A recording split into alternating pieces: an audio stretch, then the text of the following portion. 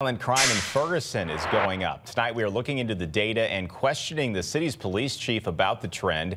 So far in 2024, Ferguson has had 5 murders. At this point last year, there were 2. Both robberies and burglaries are also up. However, the city has been able to bring vehicle thefts down.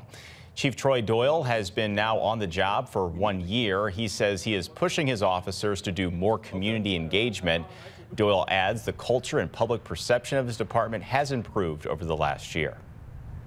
Just because we're under a federal consent decree doesn't mean that we cannot enforce the law. What we will do is enforce the law here. However, the consent decree basically means that we're going to treat people fair and equitable. Chief Doyle says that he wants to create a crime action plan for the city. The department is currently 4 patrol officers short from being fully staffed. Tonight, this